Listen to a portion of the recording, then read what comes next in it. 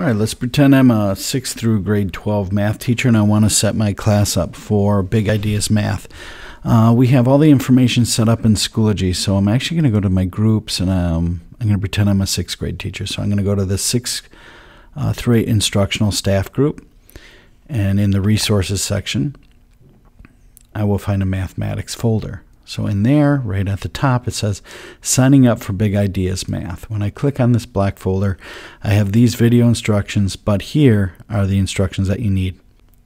Now, I haven't done this yet, so this is actually my first go at it. I'm going to click on this. It opens up in another tab, and it says distribute the following access code to all Big Ideas Math teachers in your district. So here's the code right there.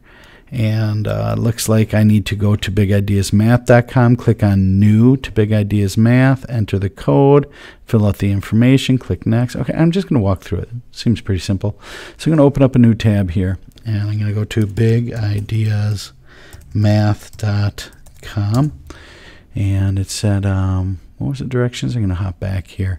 New to Big Ideas Math, question mark. All right, let's find that.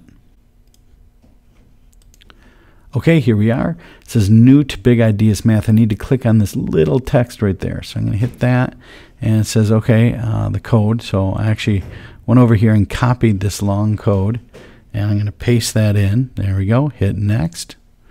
Enter your first name. Okay. Enter your last name. All right. Please enter your email address. So we're going to use our district one. There we go.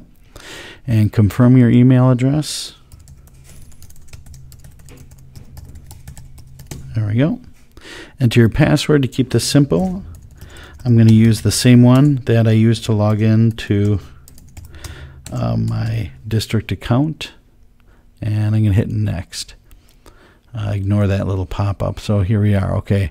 So at this point, I'm going to differ. I'm going to select that I'm a Neenah Joint School District, but you would pick the school that you're at, and I'm going to click Add. I guess you can pick multiple schools. All right, I'll take them all, but you just pick the ones that you are responsible for. Hit Next. You're all registered. Click the Next button to log in. There we are. So here, let's try it out.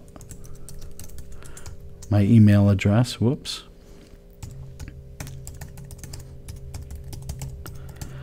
All right, and my password. I ignore that pop-up. There we go. We add class. All right, let's say I'm going to make a class. Class name, hour 1. Period name 1. Start date. Let's pick that. End date. Let's pick that. Whatever it would be. Add a book. So now I pick the book that I need. I'm going to hit Save. All right, now if I want to distribute access codes to my students, it's pretty simple. Right up here in the corner, I can go to Class Management, and here are my 2 hours.